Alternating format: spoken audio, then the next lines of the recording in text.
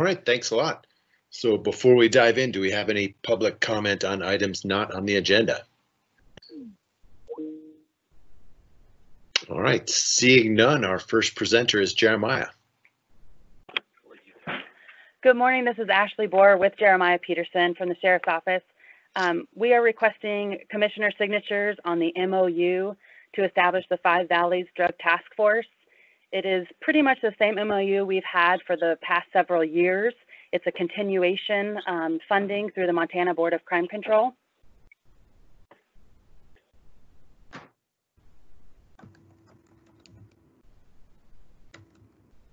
Do you have any questions? Yeah, Ashley, this is Juanita Vero.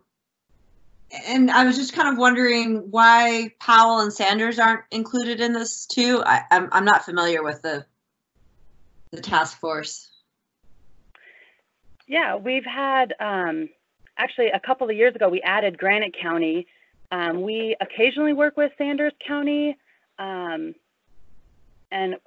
occasionally also with Flathead County. For the purposes of the grant, the Montana Board of Crime Control requires at least 5 counties, and then a tribe counts as a county. So we've just kind of worked with what we've had closest to us, like I said, for the past several years. And then this is Jeremiah, Juanita. The other reason is, so the counties that are neighboring us are part of our task force. Sanders County is part of the Northwest Drug Task Force, which is stationed out of Kalispell, and Powell County is part of the task force, I think it's Southwest, and that's stationed out of Butte. So it's not that we don't do stuff in those counties, it's just we try and use the geographic ones that are closest just for ease of resources. So, you know, like Lake County is part of ours, but they also are part of the Northwest out of Kalispell, so they're kind of a joint. And then Granite County was part of Southwest out of Butte for a long time. A couple years ago, they came to us. They didn't feel like they were getting much attention from those folks, and so that's why they wanted to join ours. Got it. Thank you so much for explaining that. Could you describe just a little bit for folks who are on the line who might not know what some of the activities or particular goals are of the Drug Task Force? So the main goal of HIDA, which is the High Intensity Drug Trafficking Area, is to identify what's called DTOs, or drug trafficking organizations. We want to identify those and dismantle them, and that's right from Rocky Mountain HIDA out of Denver. And we just use the resources, the joint resources from the city of Missoula County. We have state folks, and then we have several federal partners that all work in one building together in order to identify, you know, those drug trafficking organizations and again try and dismantle them. And we do that throughout Missoula County and then the surrounding counties, and we also will go outside of the state of Montana to do that as well. To further that mission, the HIDA mission, we use the funding from the Montana Board of Crime Control to fund here locally 2 of our drug detectives out of Missoula County Sheriff's Office. So that's what this grant directly pays for. Great, thanks. Oh, go ahead. No, I was just saying thank you. That's helpful. Okay. Yeah, thanks a lot. Well, oh, go ahead. Sorry, Dave. Nope, it's all you want. Okay, I move to approve that Slotnick sign the renewal of the MOU. Second. All in favor? Aye. Aye. Aye. All right. It's done. Thanks for joining us this morning, guys. Thank you so much. We Thank you appreciate very it. much. You bet. All right, Deb, you're up next. Can everybody hear me? Yes. Yes. Yep. Great, thanks. So what's next on the agenda is a contract, for requesting signature for a contract for Mountain View Sales and Contracting LLC. They were the successful bidder for the Lewis and Clark septic tank replacement project that we've been working on for several years now to replace the existing self-sealed septic tank that is currently servicing the community of Lewis and Clark Trailer Court in Clinton, Montana. We put that out for bid. Bids came in and Mountain View was successful. Their contract amount is for $94,031. We do have a DNRC grant for $125,000 to help assist us to pay for this. The RSID itself is putting up $8,500 to help cover the additional costs for this, the engineering and everything. So we have a small pad of about $2,000 in the budget. Hopefully we won't need it, but we're very lucky that with some creative engineering and thinking outside the box, we are going to make this work. So before you today is our request to sign the contract. Great. Any Deb, questions? can you remind us about how many households are in the Lewis and Clark wastewater RSID? I think at last count, there was one that was recently removed, but the service is still there. It's close to 41. Okay. And are the costs of this for the RSID going to be spread out over time? We've been scrimping and saving, and so we have that cash balance. Oh, it's great. So this isn't going to have a monthly effect on anybody? No, sir. Not at all. Oh, that's so great, Deb. Well done. Thank you. Okay, It's a lot of planning, a lot of elbow grease, but we're getting it done. Way to go. good to see this move forward. So I would move that we authorize the chair to sign the contract. Second. Glad it's Okay. happening. Yeah, way to go. All in favor? Aye. Well, this is the proposed contract, right? Or is this the contract? Is this happening now, or is there another? It was proposed until 30 seconds ago. Now it's Now it's happening. Now it's real. Finally. Thank you. Thank you. okay. And up next, we have the indomitable Andrew Chorney. Good morning, Commissioners. Hey, how you doing, Andrew? Every day is a challenge, but I'm getting there. Just at your direction, you'd asked me to look at ways to cut costs and make government more accessible for the citizens of Missoula. One way we looked at reducing costs and making government services more accessible was by eliminating the chargeback on credit card fees that the citizens were paying to pay either their property taxes or any fees or services from the County of Missoula. We instituted the chargeback program a number of years ago, Vicki and I did, because we were having a number of people come in and pay very large property tax bills, large landowners, $100,000+ bills with their credit cards, and the credit cards provided for vacation miles and other things, and we were experiencing somewhere in excess of $600,000 a year in the county paying these credit card fees for these credit card users to help them vacation. And that really was at the expense of the others who were paying with cash. And so we were seeing a shortfall. When you're a retail business, you can absorb those costs by putting them into the cost of the products you sell. As a taxing jurisdiction, we have no alternative except to pay those fees. We can't raise taxes for somebody else or for them to recapture them. So we had to put the charge back on. Because of the COVID-19 virus and our shelter in place and all the other constraints, we'd like to encourage people to stay at home and be able to use their credit cards to pay for property taxes and other such items. So what I did is Michelle Denman and I negotiated a deal with Montana Interactive, our credit card processor, to eliminate, for the county to absorb those fees up to the $3,000 limit. In my opinion, that would take care of most of Missoula County. A person would be able to pay their second half taxes on a house with a market value between $460,000 and $475,000, depending where in Missoula they live. So that really takes care of the majority of Missoula, and certainly to be able to pay all their fees and other things within the county with the credit cards at no cost. We would like to do this as a temporary program through June 30th with the option of extending it. Our anticipation is that it would cost the county approximately $40,000 to $45,000 in that period of time. But I think it's a good service and well done to the commissioners for proposing such a service to the citizens of Missoula.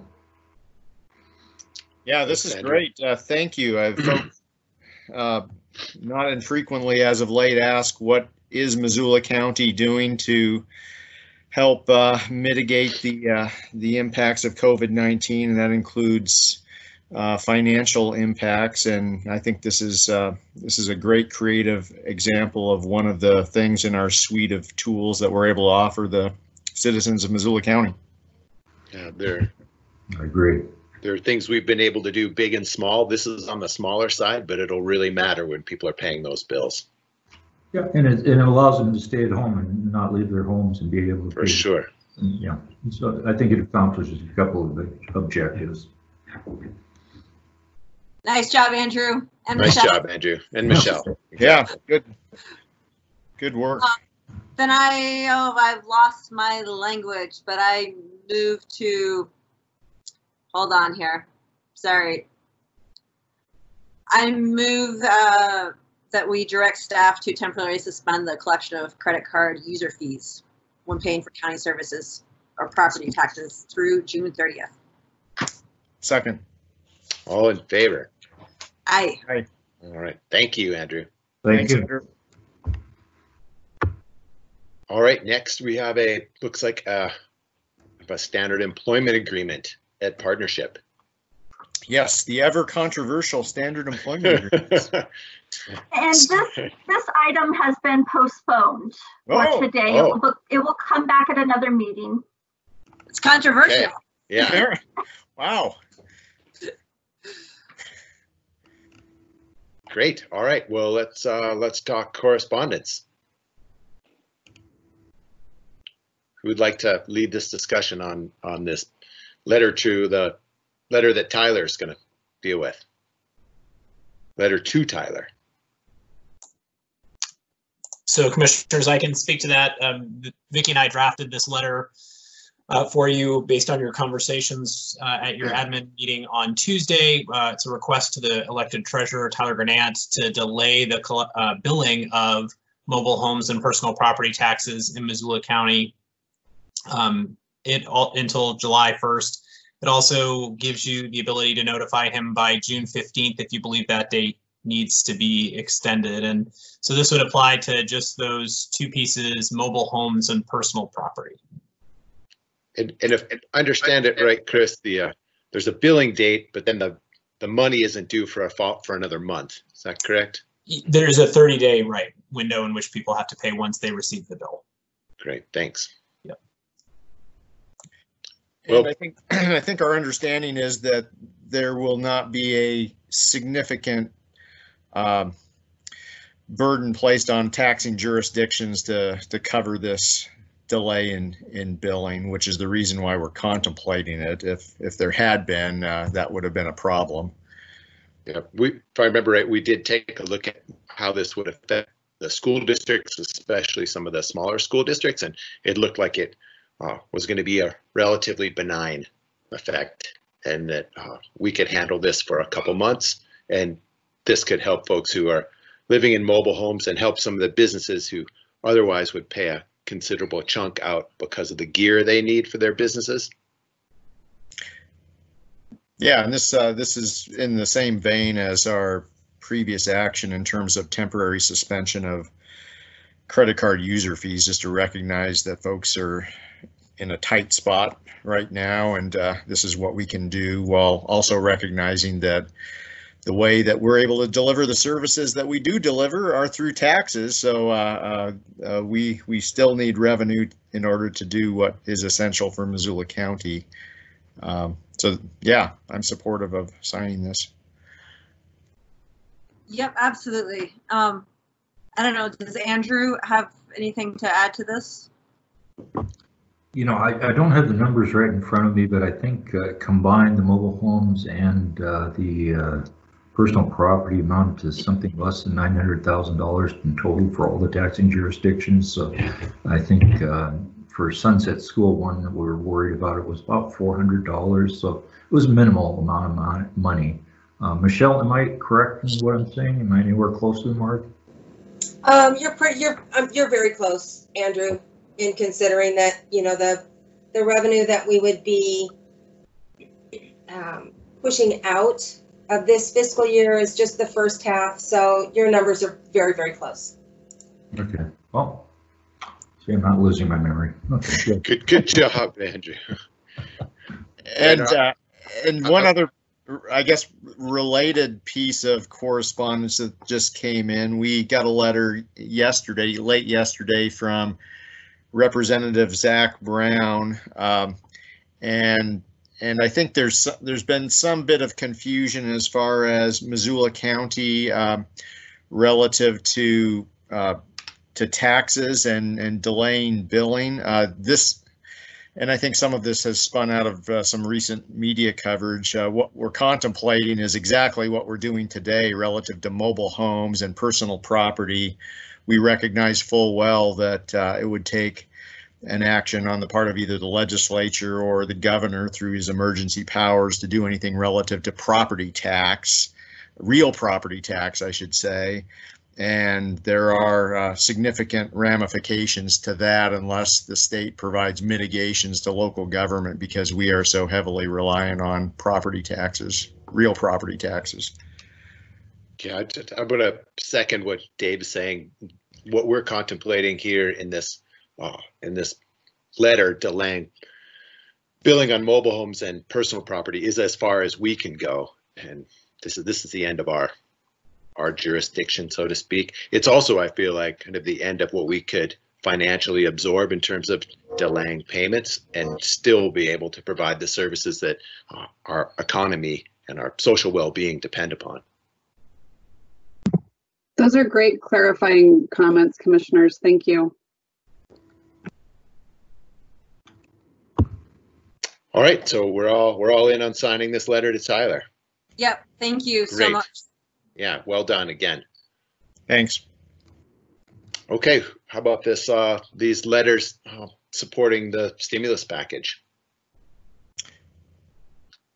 So Andrew, and Dave, they were really well written, and thank you guys for doing it. Yeah, really well done. I thought they were thoughtful and detailed. Yeah, that's all Andrew there. And this is ratifying letters that we sent out a couple of days ago because they were somewhat time sensitive, given the fact that Congress, as we speak, is looking at a fourth stimulus bill. And it seems to be moving along now fairly quickly. I received an email forwarded to me by Dave last night from NACO, where they had a questionnaire asking about lost revenue in addition to other items that we may now be able to seek financial reimbursement for, and they're talking about local economies. And so I've been focusing on direct costs related to COVID-19 expenses after March 1st that were unbudgeted for, that perhaps we could ask the state for reimbursement out of their $1.25 billion, which they have absolute control over, and we have very limited ability to access that money. But this fourth stimulus package, it may provide some much needed relief for jurisdictions with populations of less than 500,000 people, which we've been excluded from in this first stimulus package, or is the third stimulus package, I'm sorry. Yeah, great work, Andrew. That was a it really was. Yeah. Thank you. This is getting FedEx today, or like what's the timing of this? Is there an issue about that? I think some of the letters were emailed, and then the ones to the Speaker of the House and the Minority Leader, I believe, were Federal Expressed. Okay. Thank you. And just to clarify, I've asked the letters that are published on the website are the draft versions. I've actually asked Annie to republish replace those attachments with the final signed version, so that those are the ones that are on the agenda portal. So that's a note to media on the call as well. So those final signed documents, those letters will be on our portal in a little bit. Thanks. Thank you. Thank you. Thanks. Oh. I have already done that. Good. I'm going to encourage our media to take a look at these letters because they're really good. Thanks, Annie. Sorry, Juan. I was just thinking of the fourth stimulus, the letter we got from Anna Peterson about supporting LWCF or full funding for LWCF and kind of what we wanted to do with that. Just sign on to it. And is there anything to add to that? I need to look at it more closely, Juanita. I'm absolutely supportive of LWCF. If it's just a kind of an individual elected official sign-on letter, any of us can just go ahead and do that, as opposed to, I mean, are they looking for from the commission as a whole or just looking for individuals? I think from the commission as a whole, because they're asking for, you know, letterhead and that sort of thing. Oh, I see. And so I just want to, we'll look at it again and see how you guys feel about it and go from there. Then there was also a request for an op-ed, but I think, like you said, we've had some op-eds recently, and this might not be. We don't want to be hogging all the space. Yeah. But this is still an important issue. Well, unless the Missoulian or Current want to just offer us a weekly column, then we'll have plenty of space, perhaps. We'd be happy to do that. Oh, Taker. I can't make any promise. Okay. But full funding of LWCF is important, and yeah, I feel like we're all in support of it. I'm all in on supporting it. I haven't had a chance to see this letter, but if it is what I'd imagine, it's hard to not want to see this funded. Likewise. Okay, thanks. Okay, so now we're on to discussion items. Is Adrian on the line? I am. Good morning, Commissioners. Thanks. Would you like to lead us through this one? Sure. So just a little bit of background. You know, we have a new acronym for you to digest from FEMA. How exciting! Yes, right. So as the COVID pandemic has been kind of unfolding in the United States, FEMA has tried to position themselves to be nimble and invent new ways to help communities respond to that through some federal programs, one of which is this non-congregate sheltering concept. Obviously, when we have individuals sheltered in a congregate setting, the social distancing requirements and just the ability for community spread of the disease is high. And so this notion of being able to create these emergency non-congregate shelters is something that was high on their priority list. It was high on our priority list. We recognized the need very early, and mid-March actually started working with the state and FEMA to try to figure out how we could implement something like that in Missoula County. And so, I mean, to date, just as a proof of need, I suppose, to date we have had an immediate need to provide shelter for 25 individuals who kind of fit into the categories that are eligible for this non-congregate sheltering. And so we have requested authorization from FEMA and from the state to implement a non-congregate shelter in Missoula County. And there really are three categories of individuals that kind of are identified as the population needing this service. So those are those that have tested positive for COVID-19 that do not require hospitalization, but need isolation or quarantine facilities. And that includes people who may have been hospitalized, but don't necessarily need to stay in the hospital any longer, but need a place to go, having been discharged from the hospital while they're still in that positive state. The second category is those who have been exposed to COVID-19, and they just need a place, but they don't, it's not appropriate to send them to the hospital, but they also need a place to quarantine, awaiting either becoming positive or going through that quarantine period where they are assured that they did not contract the disease. And then the final category is those individuals that are considered to be high risk, which is classified as people over 65 with underlying health conditions where a congregate shelter setting is just not appropriate for them based on their high risk. And so through somewhat of a lengthy kind of back and forth and making sure we identified all the gray areas that FEMA they're trying to work through this too, we believe that we have kind of come to a plan that is acceptable to FEMA and that will allow us to kind of meet this need within our community. So before I go on, is there kind of questions about kind of the concept of non-congregate sheltering? No. That makes a lot of sense. Yeah, it's great. And so the next kind of big hurdle for us was to figure out where we do this, how we do this, and so in conversations with the city of Missoula, having something in the city, close to hospital facilities, close to other support networks that would be necessary, we looked at lots of different opportunities, lots of different options, and as we look at what other jurisdictions are doing in the state, it's across the board.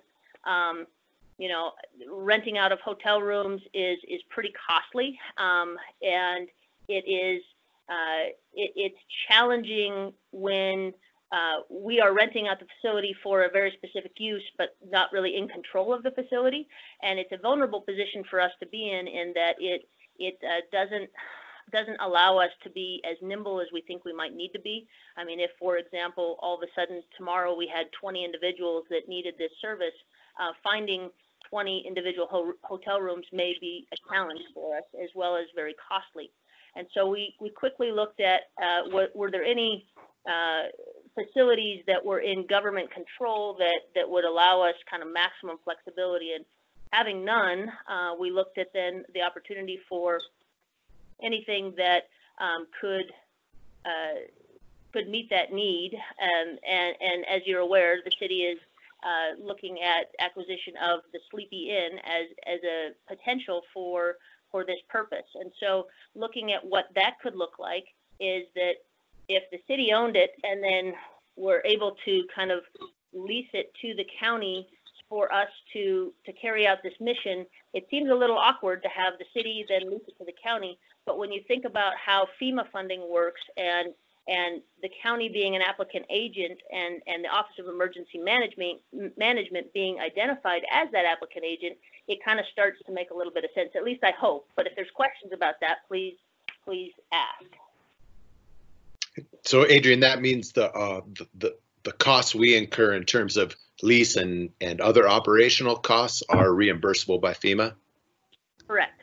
And so, you know, I mean, obviously, we don't ever want to be doing things just because they're reimbursable, but we are looking at how we can do this in a financially responsible way to maximize not only our needs, but also our ability to recoup costs that are eligible.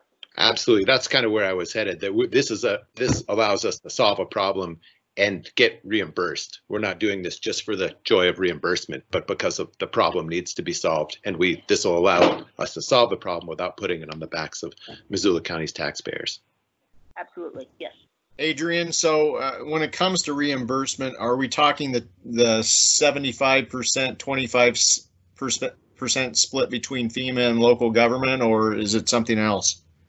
So it is actually something else. That is the bright spot here, and that if you will recall, a couple weeks ago, the governor did issue a directive that essentially said that local governments would not need to do an issuance of their emergency 2 mil. What that does is that essentially puts the state on the hook for that 25%.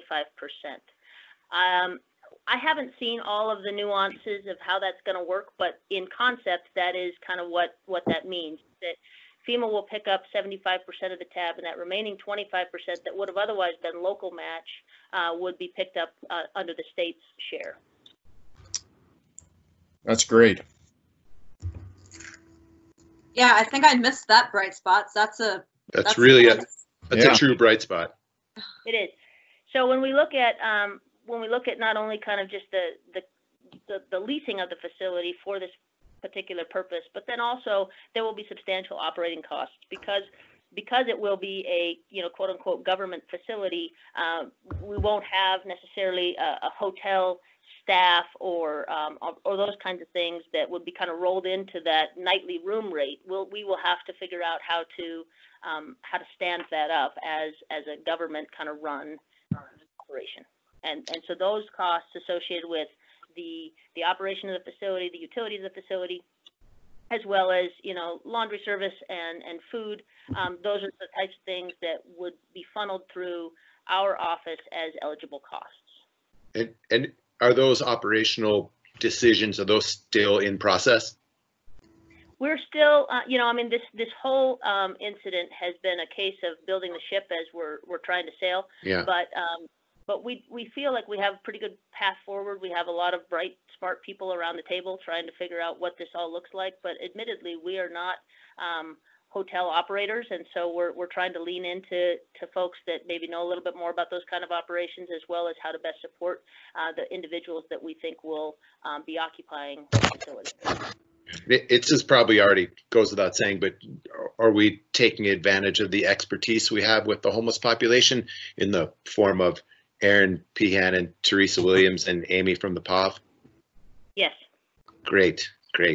And I don't know how this would play out in practice here, but if we're in the position of needing to hire folks to do hotel operation like functions, whether that's room cleaning or anything else, I would love to see us be able to provide folks a living wage who are doing this work for us.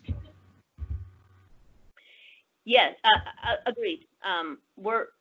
We're going to need to provide kind of 24/7 operational services, and we do not currently have the staff to do that. We will have to hire staff, and that is currently what we're looking at is what type of staff do we need, what the functions that they need to perform, what kind of supervision and management do they need. Yeah, we're trying to be very thoughtful about how we can be successful, and there's a lot of moving parts to that. Adrian, how best can we kind of be kept up to date on the discussions around the operation of this facility? I think we can, so currently, I think the MRA board is going to meet today as far as the acquisition piece of that, and then City Council has a meeting on the 21st, I believe, with a closing date soon there to follow. We can't do anything as far as kind of starting to occupy the facility until all of those boxes have been checked. So we're looking at the end of the month. Right. Currently FEMA authorizes non-congregate sheltering operations on a 30-day window. So the current 30-day window for non-congregate sheltering is approved till May 10th. We have every expectation that will be extended for another 30 days, but we will always be in this 30-day operational period of approval for the operations that we're doing. That's not really answering your question. I think that we could absolutely schedule kind of routine meetings and check-ins as we're kind of developing the plan, but then also going forward once we've executed. I would love it if we could be in on some of the development conversations. That would be really great, given that this is such a big deal. Yeah, we can figure out that, absolutely. Whoever the best. Thank you. Thanks a lot. From the three of you, we can certainly start including it in some of our planning processes. Great, and I'm just saying that because I imagine at some point we have to sign some type of MOU with the city. Yeah, and I don't know who else is on the line that may be able to speak to that, but we're working with not only very closely in lockstep with the health department, because all of this is based on a health officer's order, right? I mean, we're doing this because there is a significant public health and safety risk and trying to control the spread within Missoula County. So it's not just on a whim. So, for sure. Ellen's very involved in kind of the development of that, as is the county attorney's office, working closely with the city so that we end up with an agreement that works for all parties. You know, I mean, this is truly a collaborative thing between the city and the county, and so the development of that lease agreement is just going to require a lot of coordination and cooperation. I imagine there's some CDC guidelines around non-congregate shelter. Is that correct? Yeah, there are guidelines abound, but yes, CDC guidelines. So again, we're relying kind of on the health department to help us digest and interpret those, but then also the FEMA guidelines that we'll be bound to as well. And I suspect one of the areas we'll want to have some involvement and input on would be the development of any security plan for the facility. Sure. I mean, it goes without saying that we are going to have a security plan for this facility, not only because we're doing this from a community protection standpoint, but also protecting the individuals that would be residing there. Adrian, are hospitals right now under a different level of security than they typically are? I can't speak to community, but St. Pat's is maintaining the level of security that they do through routine business. I don't know that it's been expanded or heightened. Okay. Okay. Yeah. And I will say, I mean, that is one of the partners that is at the table with this discussion, in that the last thing that we want to do is be flooding the hospital with individuals that don't need to be at the hospital simply because they're in this isolation or quarantine situation. This facility is not designed to be any kind of medical care facility by any stretch of the imagination. We don't have the capacity for that, and in fact, it's pretty explicit in that it is not intended for that purpose. It really is in an effort to further help protect our hospitals so that these individuals that may not have anywhere else to go don't end up having to be at the hospital. Okay. Great. Yeah, thank you. Is there anyone else on the line who has questions or comments or needs clarifications?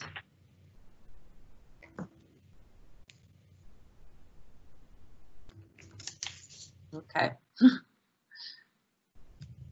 I guess I will add one other point. And while the focus for us will be on this non-congregate sheltering operation that we've just discussed, we also have kind of tried to, incorporate into our plan maximum flexibility with the understanding that we will inevitably, as this thing unfolds over time, there may be needs to provide non-congregate sheltering to other populations, such as healthcare workers who may have been exposed, who do not necessarily want to go home and expose their families, or first responders who may have been exposed to someone awaiting a test.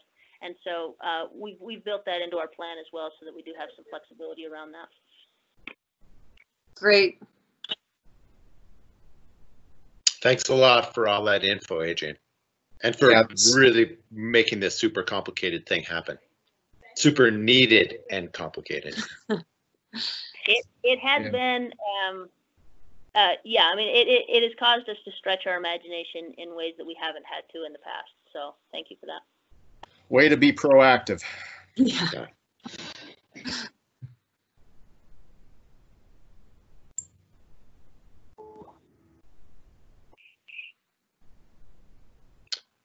All right, Dave, do you want to talk about historical documentation? Well, and I think we actually may have, hopefully, Matt Watsonheiser on the line. Are you there? Excellent. That's great. Yeah, I'm here, Dave.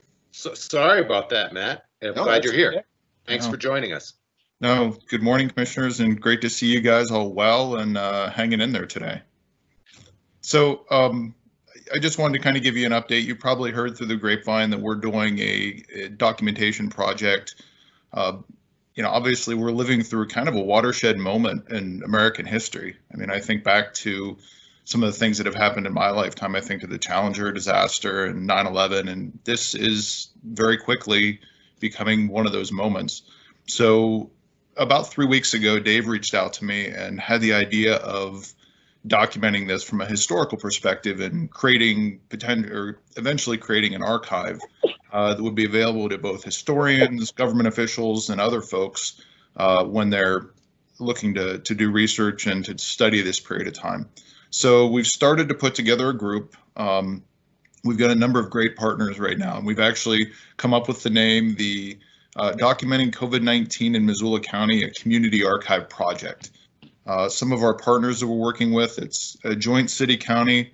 We've also engaged the University of Montana and some of the folks in the history department.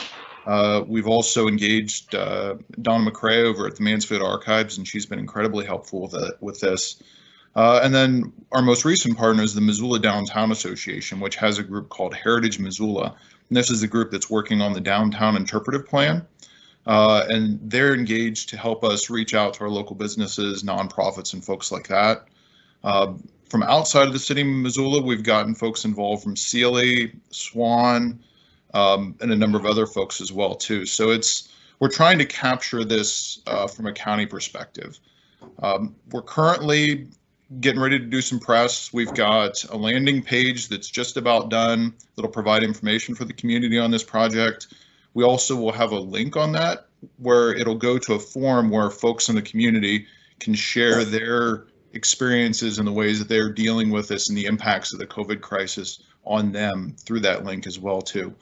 The idea is that the type of information we're going to collect is everything from emails to memos to meeting notes. We hope to collect oral histories, all sorts of different things, anything related to this crisis and how our community is rallying to deal with it. It's been an exciting project. It's not something historians are used to doing. We're used to documenting things that happened years ago, not creating an organization and documenting in the moment. But like I said, it's been challenging, but at the same time, I think it's really important. And I appreciate Dave recognizing that early enough that we could start getting this thing up and running. And I wanted to, sure. Say, Matt, do you know if similar things were done on a local level, like during World War II or during the Great Depression? I don't. I know, actually, the best person to speak with about this would probably be Ellen Leahy, who wrote an excellent article on the 1918 flu. But as a historian, it's always frustrating because a lot of things don't get saved, and we're kind of stuck picking and choosing, and you get kind of a mix and match. Josh, what I can speak to is doing research on the Alien Detention Center at Fort Missoula.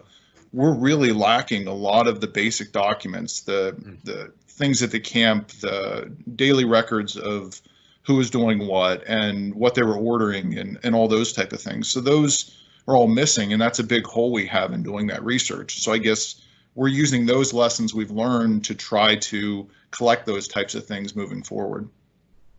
Great. It must be interesting to have so much information to kind of sift. Like I mean, so glad you guys are doing this, but what a wild time to be trying to put together this sort of project with so much available information.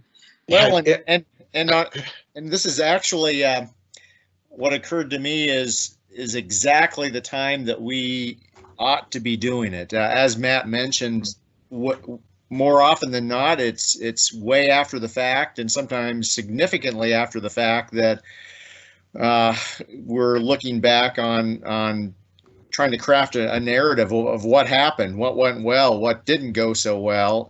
We have the opportunity in real time to jump on this and help preserve the documentary record, but also help shape it by way of informing folks who are collecting documents what they ought to be hanging on to and what they ought not to be pitching in the circular file. Yeah, so Matt, what sort of information do you want? Because there is so much out there. So I have to say we've kind of compartmentalized this between the different organizations. From my standpoint, what I'm collecting related to the county are meeting notes from some of our groups that have convened to help deal with the crisis.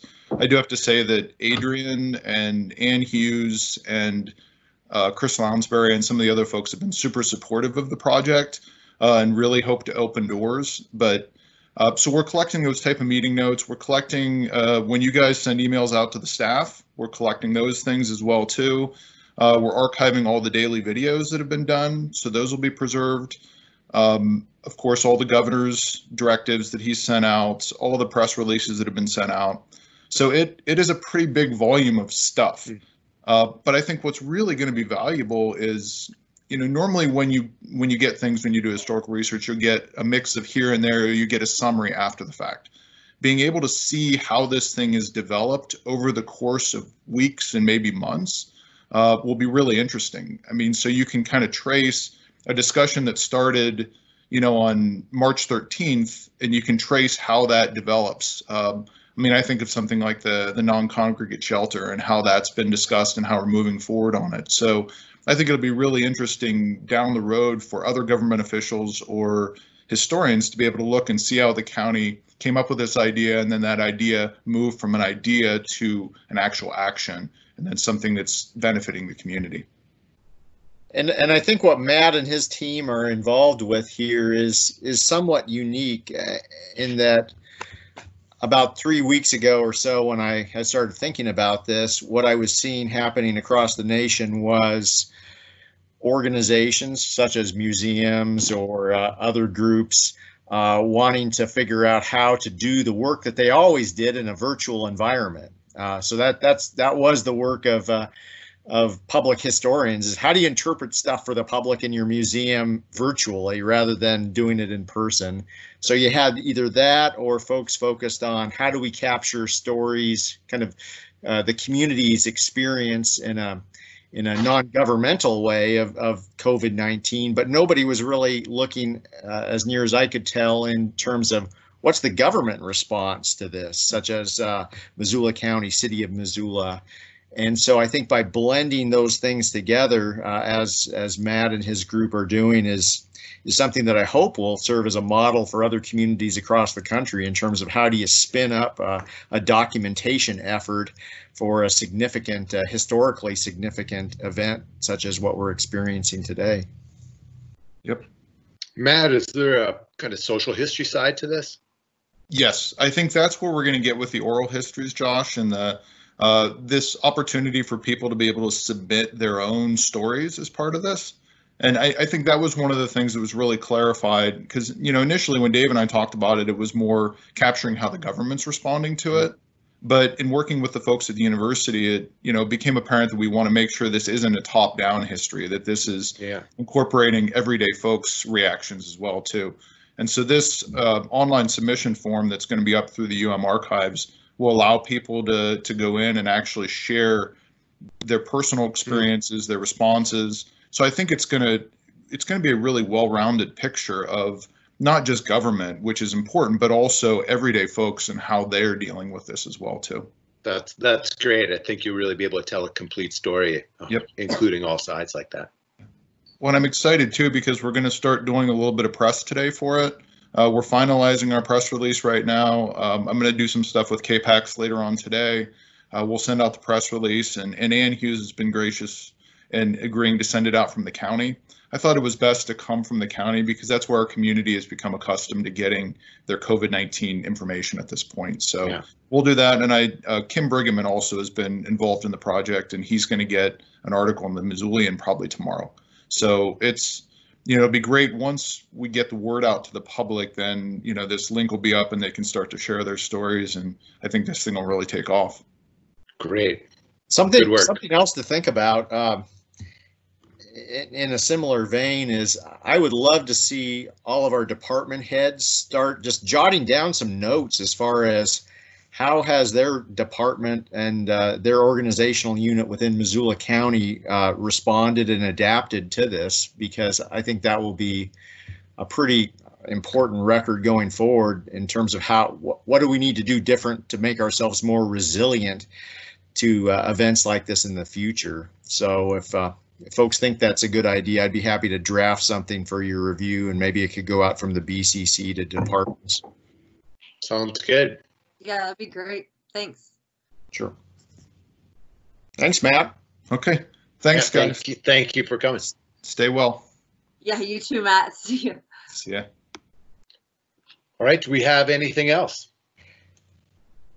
Hey, one question I have, Josh, and I don't know if there's any of our members of the media still on the line here, but I'd love to hear from folks in terms of how how our electronic virtual meeting platform is going.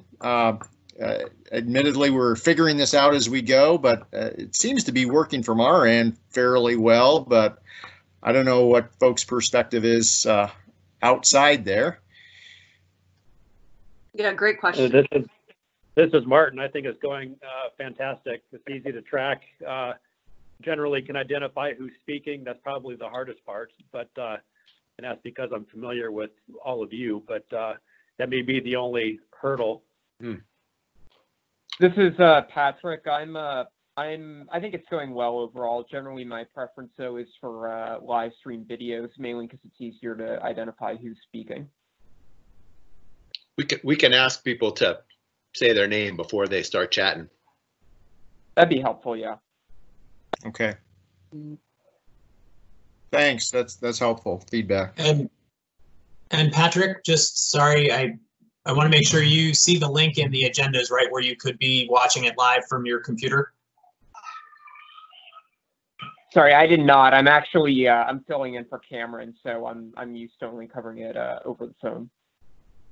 Gotcha, because we do have live stream video that pops up who's speaking, which might be helpful too. Okay, well, thanks for letting me know then.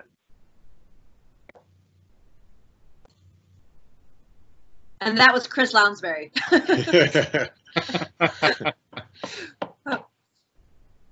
All right, do we have other things we'd like to talk about that are COVID related? I have one item. This is Vicki Zier, and it is at the end of the month. You are supposed to have a meeting with Dan Clark to talk about other ultimate forms of government and all of that information that he shared with you back in November, I think, of 2019. He can do it virtual. Great. But he also said he would be willing to postpone. He said it would be a little more difficult virtual rather than having to sit down and have a meeting.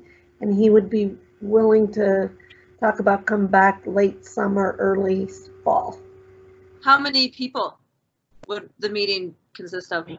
Well, right now it was, I think it would have been like your chief officers and yourselves, and that's all. I wasn't going to have the full department heads at this one. I'm glad. I feel like this is better a smaller conversation. Mm-hmm. I wonder if we just go for it, not postpone. I don't know. What do you guys think? I'd like to go for it. I feel like we're going for everything else. Let's keep the ball rolling. Okay, so I'm gonna send him a Teams invite and see if that, or have Sarah send him a Teams invite. Perfect. He talked about another platform. I'm gonna see if he can't try to do the Teams, because we're used to that. Yeah, thank you. I just wanted to get your feedback, so that's all I had today. Okay. Yeah, and I feel like with that side of the group, and we're familiar enough with each other getting frozen in weird positions and stuttering our way through it, that I think we could have a productive meeting. I think so. Sounds good. Yeah, thanks. Anything else out there in our waning moments? I don't have anything. Great, thank you all. I'm just going to jump off so I can get on this 11 o'clock one. All right. Thanks, everyone. Thanks, everybody. Bye. Thank you.